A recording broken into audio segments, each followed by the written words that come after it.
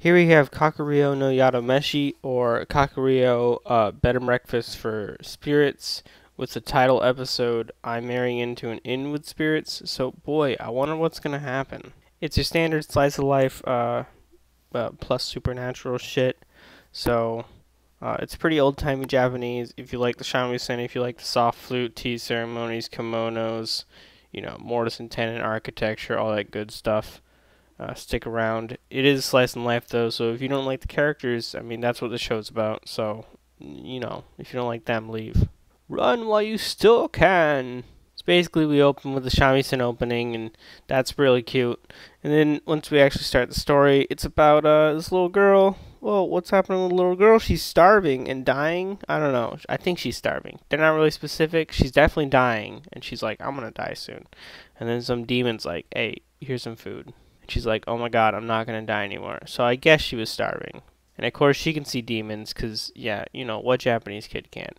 And her mother abandons her because, don't just believe that this kid's got too many imaginary friends. Of course you believe that she can see demons. So definitely get away from that kid. She's taken in by her grandpa, who we see in a couple of flashbacks where he's like, you should learn how to cook. Hey, don't worry, I could see demons too, or whatever. And then we jump to the future, where he's dead. He died, like, a couple of days ago. She's on her way to work / school. I don't really remember. It was definitely a place with a lot of people, work or school. Anywho, on the way there, she sees a bunch of demons, really. She sees some kappa and she feeds them, and then she mentions how you shouldn't really make eye contact with some demons. That's how they get you.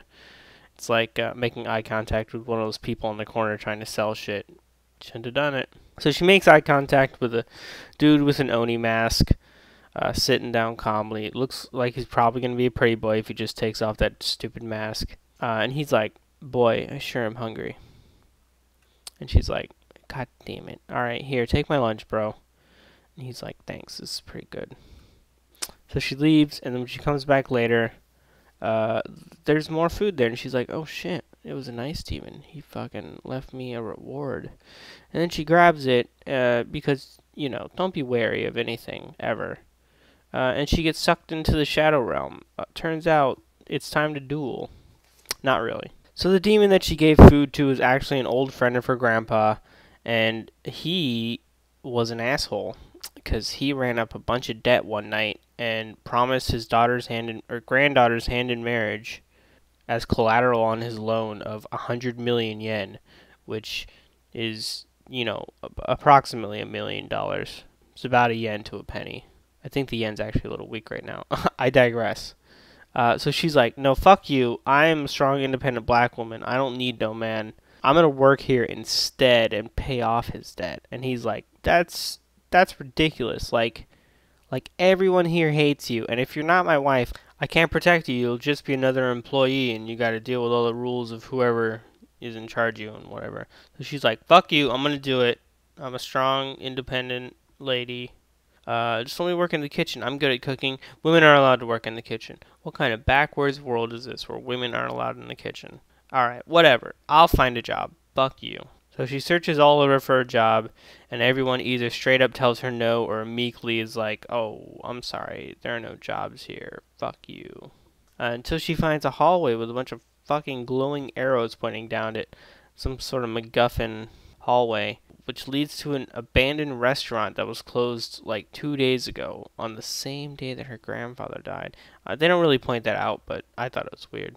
Anywho, so nobody runs this fucking restaurant, and some cool fox dude that she met earlier is in there, and he's like, yeah, nobody runs this restaurant. It doesn't matter what business opens up here. They all close. And so she's like, well, fuck, man. Sounds perfect. I'll take it. I'll run the restaurant. I'll cook. People love my food. Oh, but no, demons won't like your food. I mean, I guess they are getting tired of the food at the inn, and they do want something different. But you couldn't possibly make anything different. Fuck you, man. I can make human food. I make the most different food. Have you ever had fucking omelet rice? No? Let's have omelet rice. Sounds like a delicacy. Yeah, it sure is. That's pretty much it. That's the end of the episode. Not much happened. She got sucked into the demon world, asked to marry this dude. Well, kind of told that she was going to marry this dude. Told him to fuck off, and then decided to reopen a recently closed demon restaurant to pay off her grandpa's debt. Like I said at the beginning, slice of life. I can't really think of anything that correlates to this well, but you know, it's a character piece. So if you like the characters, watch it. If you like the setting, watch it. If you ain't got nothing better to do, watch it. But surely you do. Like I said, 40 anime this season, so that's a guesstimate, but still. There are plenty. Plenty of fish in the sea, everyone. See you next time.